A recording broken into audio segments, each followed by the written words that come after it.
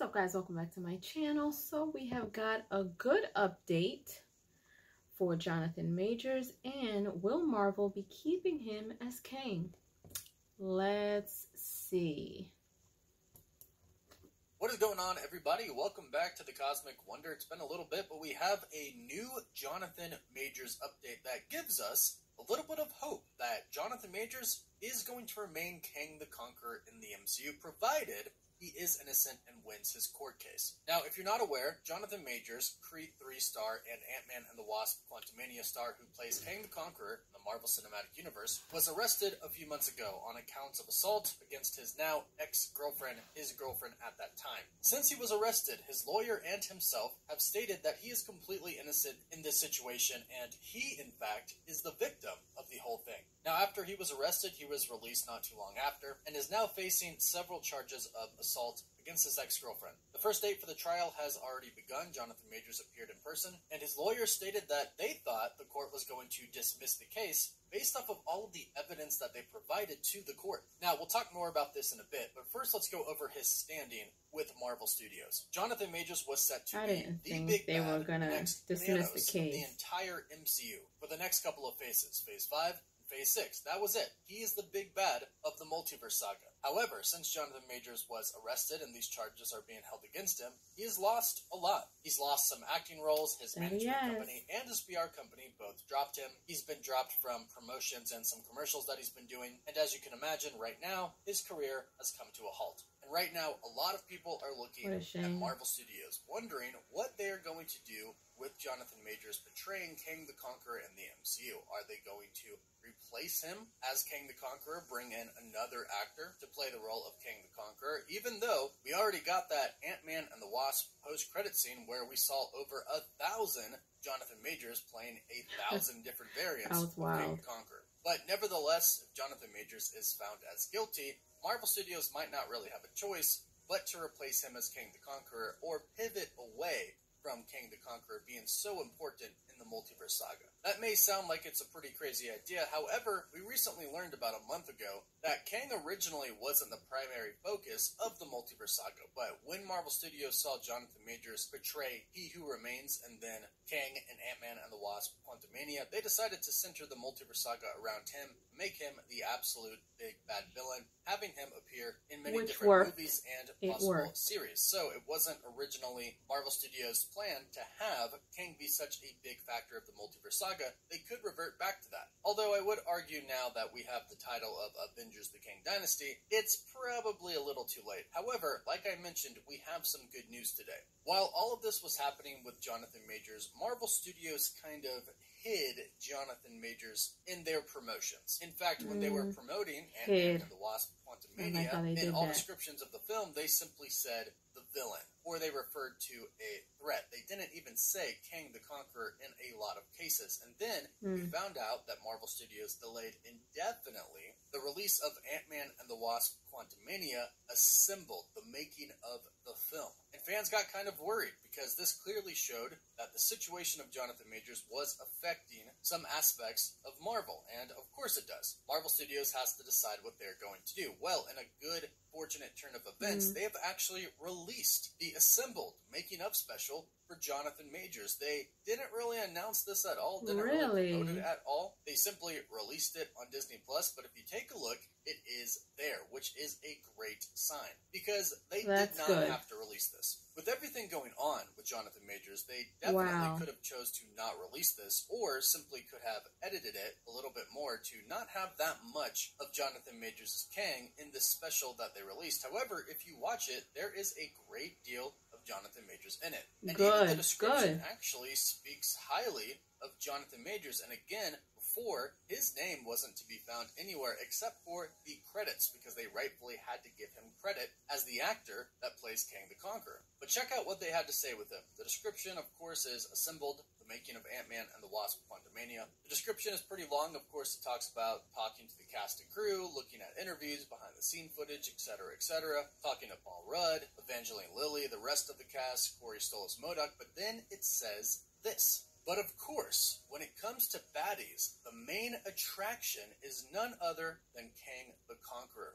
Heavyweight performer Jonathan Majors opens up about the unique processes he used to fully embody Marvel Studios' next monstrous adversary. All of this and more await viewers in Assembled, the making of Ant-Man and the Wasp: Quantumania. That is some pretty high praise from a studio that really wasn't mentioning his name before or promoting their new villain after everything happened with Jonathan Majors. This could possibly mean that things are turning around for Jonathan Majors and could be a great indicator that Marvel Studios does in fact want to keep him as Kang the Conqueror. In fact, I know they want to keep him if he is proven innocent, because if he's proven innocent, there's no reason to punish him for anything. A lot of people and companies have already done that before hearing the entire story, and a lot of evidence has come out since he was arrested. And I think the fact that Jonathan Majors has provided such a large amount of evidence in his favor to prove him innocent is why right now Marvel Studios is okay releasing the Assembled making of Ant-Man and the Wasp: Quantumania, and has held off about making any type of rash decision about firing Jonathan Majors and replacing Kang the Conqueror until the court actually rules. Because since all of this has happened, Jonathan Majors has met with Marvel Studios. He's met with Kevin Feige, possibly Bob Iger, and explained everything that has happened. And I'm sure once he gathered all of this evidence, he went to Marvel Studios and said, hey, this is me trying to show you I am innocent. I did not assault her. She assaulted me. There's a lot of video evidence. There's photographic evidence. I have a lot of witnesses who are willing to testify in court that I did not assault her. And there's even evidence of her partying immediately after the event, in which she said she got hurt, but was not evidently hurt in any of the videos or photos that were taken of her immediately after. And that's what happened. A lot of the evidence that Jonathan Majors has is what I just mentioned. There is CCTV street footage of Jonathan Majors getting out of the car, in which we can see his ex pulling him back in the car and kind of hitting him, but he actively tries to get out of the car and run away from the situation, in which he does, but people even see him on the street and ask him to take a photo, in which he still obliges them and takes the photo with them and then continues to run away. His ex-girlfriend stays in the car and leaves. The driver of the vehicle at the time, which was a hired driver service, is also one of the people that is going to testify, stating that Jonathan Majors never attacked her. Jonathan Majors returned to his apartment the next morning around 10 or 11 a.m.